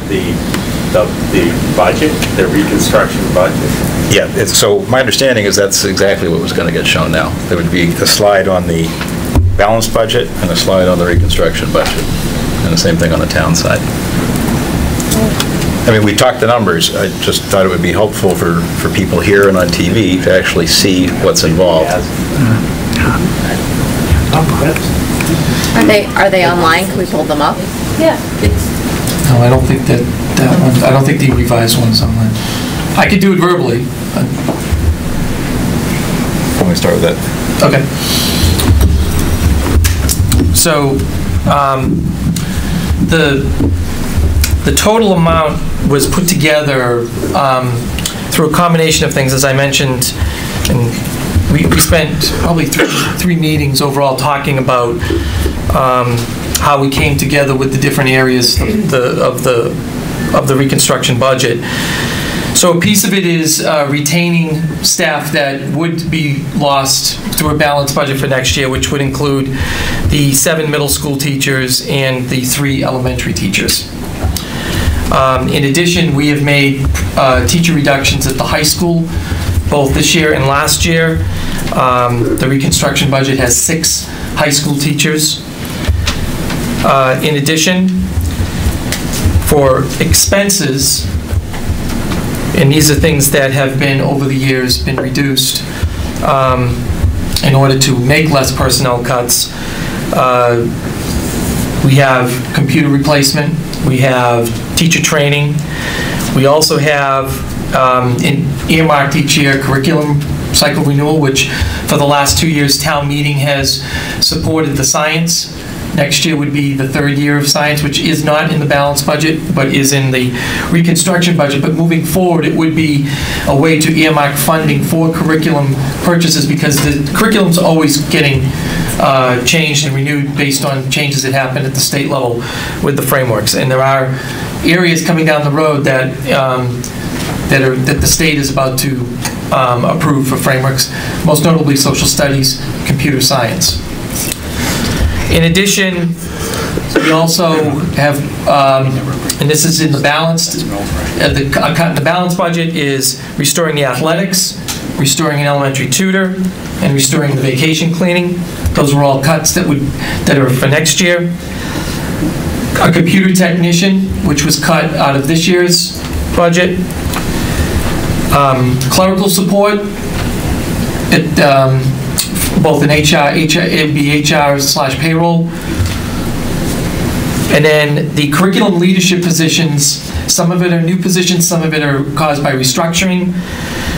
So the 2 new positions are K-8 curriculum coordinators, which allow for vertical alignment of our curriculum. These would be supervisory positions of teachers as well. We also are restructuring current team chairs at the elementary level, adding 2.4 more team chairs, which would be in this budget, to have a combination assistant principal team chair at each elementary school. And we went into great detail in all of this in the meetings. And then the last piece would be to have an assistant special education director / RISE preschool director.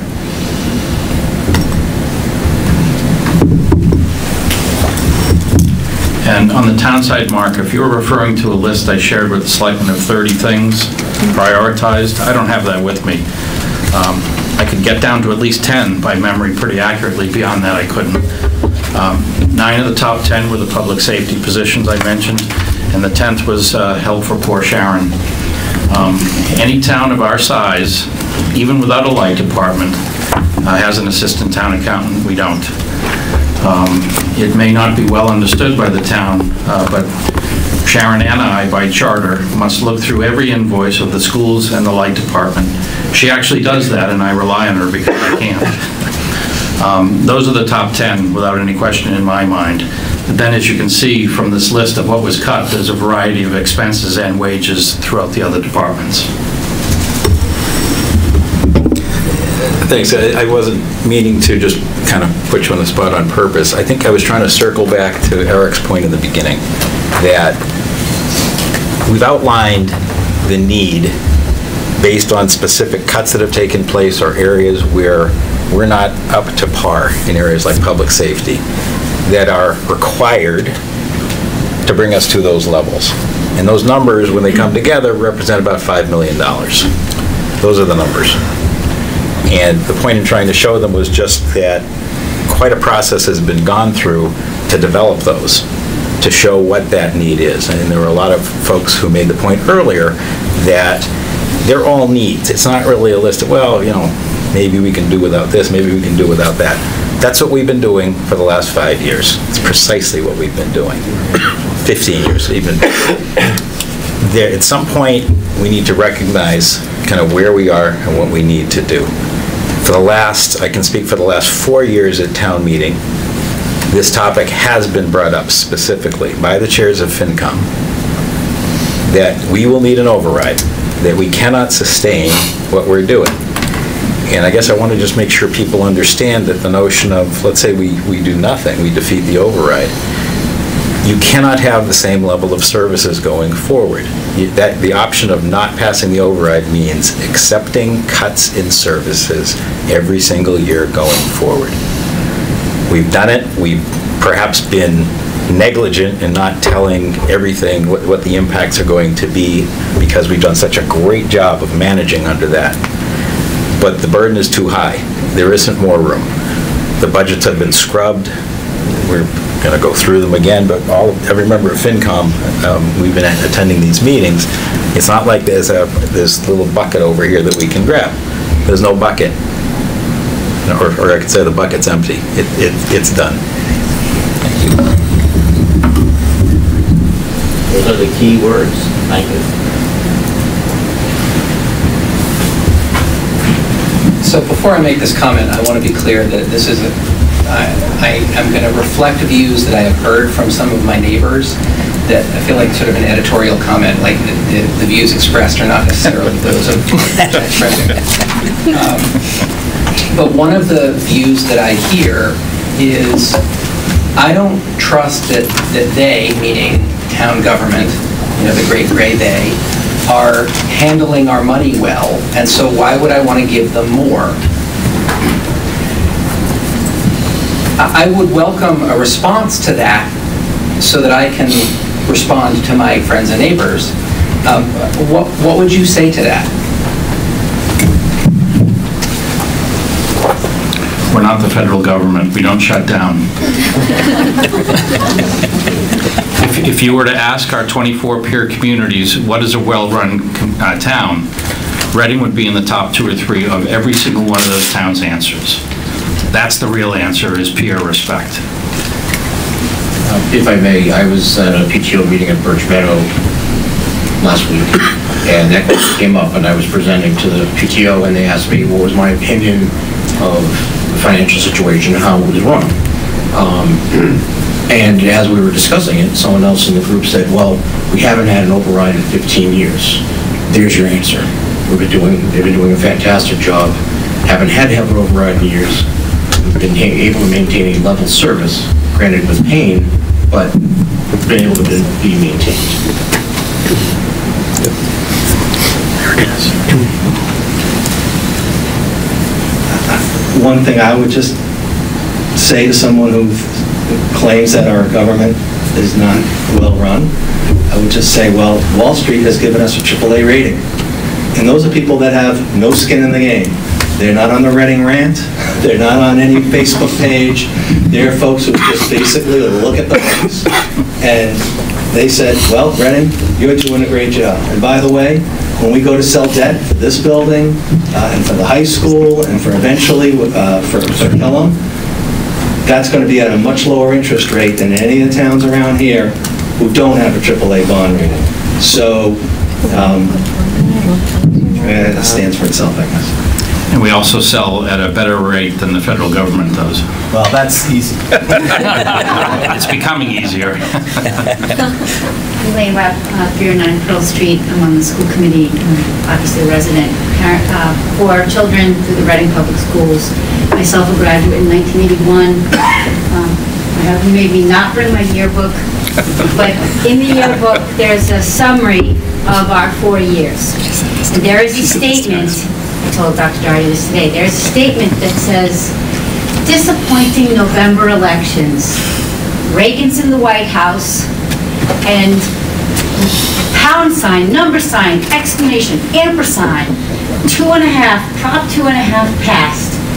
What were 17-year-olds thinking at the time, putting that in their yearbook? You know what we were thinking? We were thinking how much we loved the Reading Public Schools.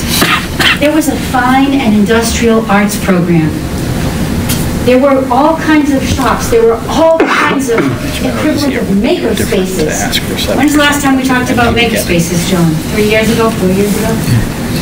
So even then, we knew, as Todd, the last name, said, it's not sustainable. So when people talk about government, maybe when we're thinking about Washington and we're being aggravated or watching the latest Colbert to try to figure out what's going on, you can think about people you don't know. But the government is all the people in this room. There are people who went to high school here, are raising families, been here for generations. There are people who are new, came here because they loved it. So the government is us, people that care deeply. I think if you look at the schools, you could highlight certain data, certain data. But another financial data, Sharon and Gail participate in audits. All those, we have stellar results of our financial audits. So, that's a piece of data. When you look at the per pupil, right, where Reading is, you can find the numbers. We're 7th out of the 13 peer communities. We're way in the bottom out of the state. We're $2,200, we are, $2,000 below the average. Interestingly, if we used to look at, Pat Scatini had a thing that he would say, what would it take for us to be average? What if Reading were investing in its schools to the state average? You know what, it's about $2.1 million right now. So we've put together a reconstruction budget, right, that says these are the things that we need. We've built in sustainability. We've been doing without them for years. We need to do this. So hope that's a couple data points, and really appreciate, there's so many people who have been with us at every meeting, and I really, really appreciate it. I just take a minute to highlight all the staff. The town and municipal staff who have spent countless hours with all of us. So keep talking.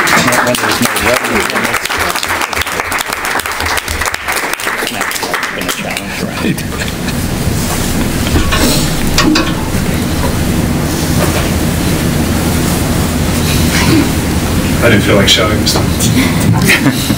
Eric Burkhart, Belmont Street, member of FinCom. So to respond also to the viewpoint, the default position of many is not to trust government. And I've been involved with FinCom and on town meeting for a couple of years now, but before that I was clueless in many ways about government. And that might have been my default position. So I understand the question. And you can hear the town manager defend the rigor and the hard work. And the cynic might say, well, his salary depends on that. And you can hear a selectman stand up and offer a defense, and the cynic might say, well, the person's re-election depends on that. Our salary does too. That's where I was going, Dan. And I might understand that cynicism. So maybe I'd encourage you to look to FinCom. We're appointed, we're volunteers, we have no salary like the selectmen. We have been through all the numbers in detail. We did it last year. We know it thoroughly. And I don't want to speak for my fellow colleagues on the FinCom, but I think we would all stand squarely behind Mark's comments. It is what it is. It's done. We believe that the town is very well run.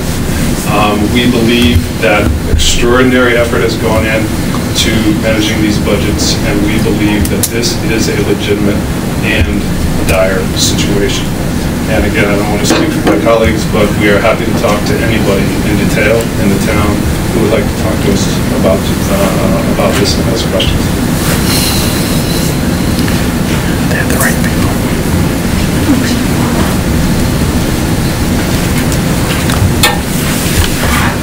Any other comments or questions?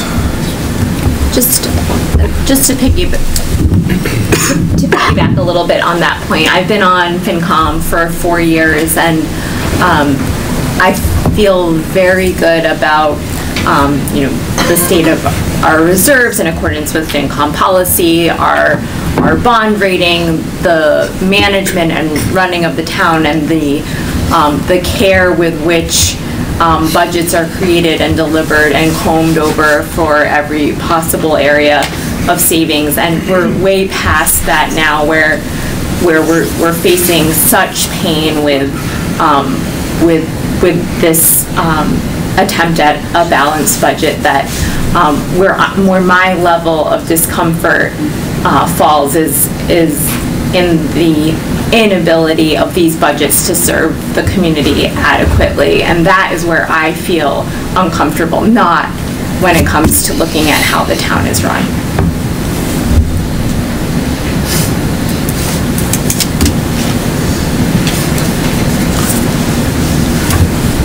Okay, if that's it, I want to thank everybody for coming tonight.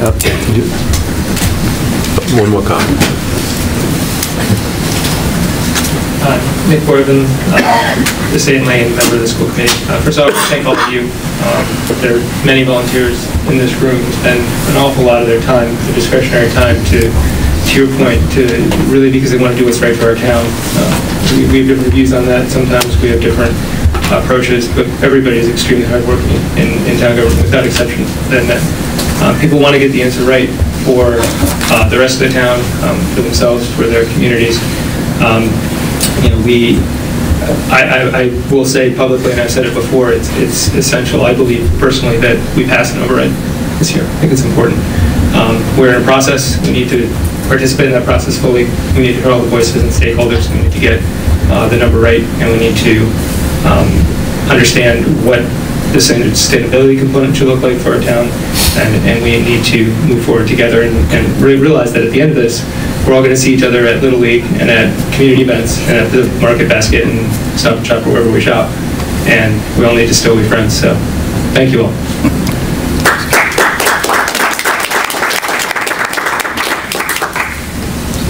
John?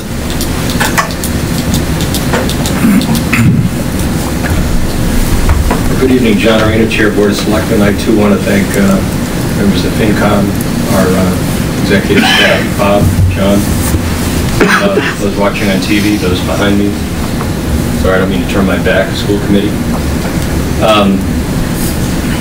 To amplify what Nick said, I believe that we all have the duty to do what we think is best. I think there's far more that unites us than what divides us. We're all residents in this town. We all want to see it grow. Truth lies somewhere in the conversation, and the conversation is what we want to have. I know passions are running hot. I don't think there's any lack of will on the part of any member of the board I sit on. I'll speak for myself in any case. I was one of the members that voted a $7.5 million override last year, and I think that speaks for itself. We do have to look at each other in the mirror when we get home. We have to look at our neighbors at the Market Basket or Pamplemousse or whatever when we're running errands. And to me, we're far better working together than we are arguing. What troubles me sometimes is the energy that's put into emotion and the energy that's put into what I'll call just outright anger. I think that energy is far better directed trying to find a common solution, and I'm committed to find that. I look forward to our meeting on Tuesday night. I suspect we'll be well attended, and again, I look forward to ending that evening with a satisfactory solution that we can all be happy with and that gets us to a successful outcome. Thank you.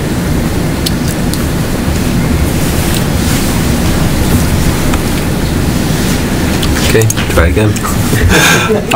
Well, if there are no further comments or questions, I'm going to recess the Finance Committee meeting and adjourn the forum.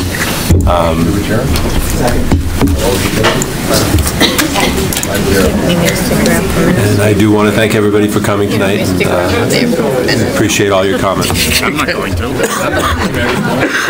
I have to have a beer.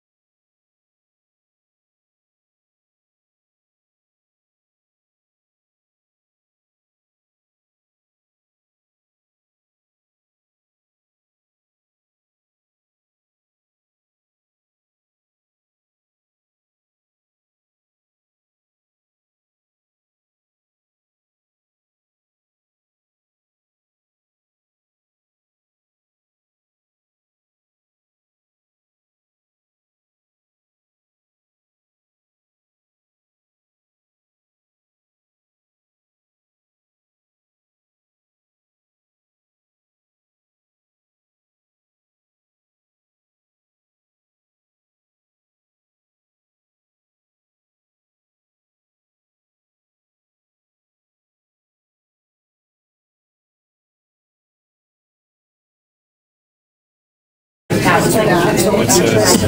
don't know if it's happened, right? Town or state, I don't know. They cut athletics, and we saw this impact we saw this impact GPA, we saw it in any kind of quantitative support that they have. There should be something Because of the revolving funds and payments, however, you don't get dollar for dollar the same benefit of a cut from the athletic part as you do from... Well, that's a sad part. You could get rid of 100% of the athletics and still not cover the teachers you lose this year. That's how... Not all the teachers. Not all the teachers. Right. You're thinking probably just the middle. Most of the middle school teachers. Right. But I mean all the teachers.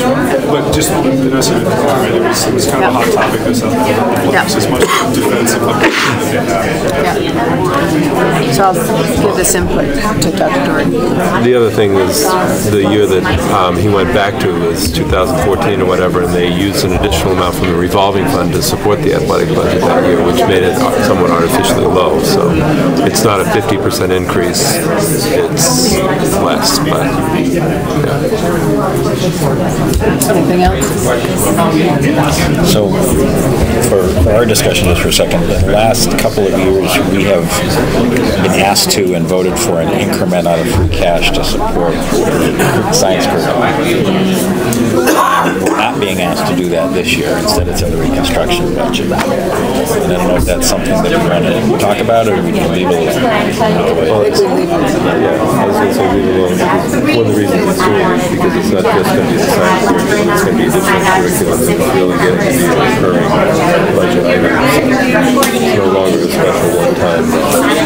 Right. I appreciate the approach that's being taken. My one fear is that, let's suppose an override doesn't pass. Are there going to be things that need to really get adjusted that just have to? Because I would go in the same place and I'd say to conservative when it doesn't pass. I know, and I hope that's not true. I know, but it's not. Yeah, I'm with you, but it's not the feels. Yeah, nothing's a foregone. Right.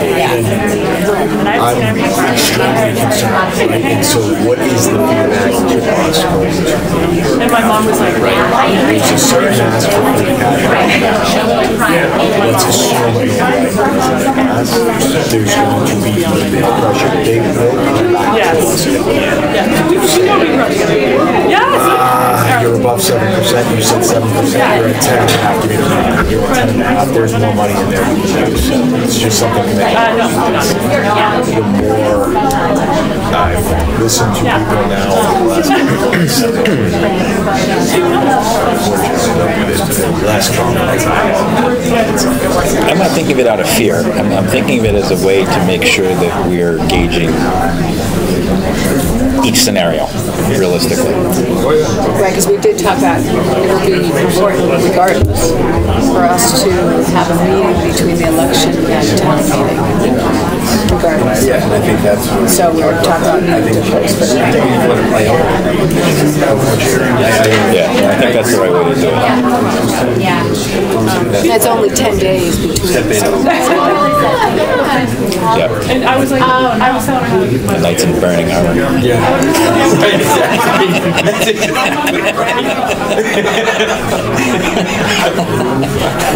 Don't put that in the You take your. I'm just kidding.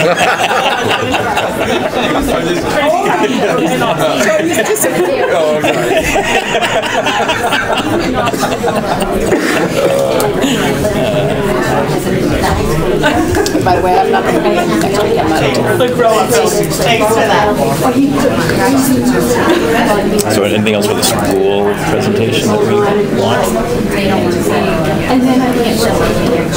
She's like, you know what would be helpful to me is to do a real walk through the revolving funds. Yeah, I should talk about doing that over last summer.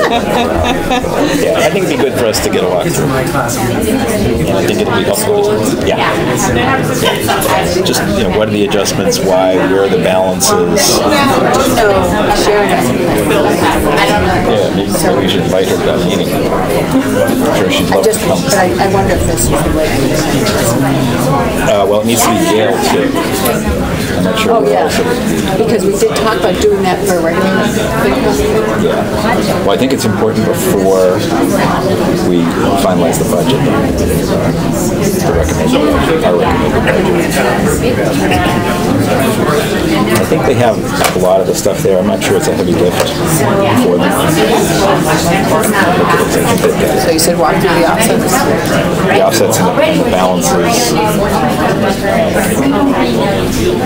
and where their targets are. In other words, they've been targeting adjustments, taking a bunch of them down in particular. The three green ones are very important. The green line was the very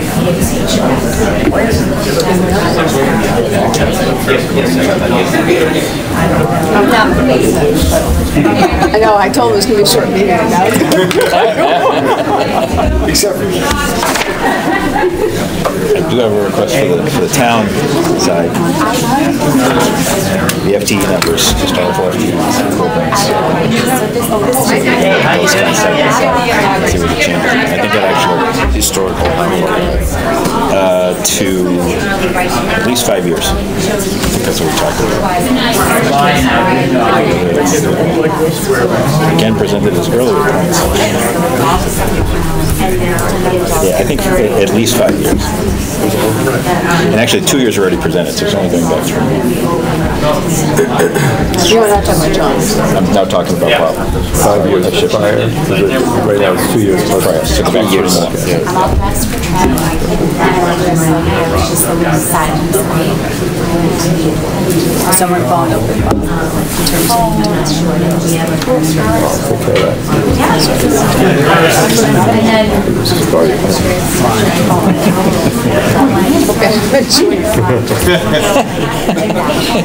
Hopefully at the end without the point. What is this?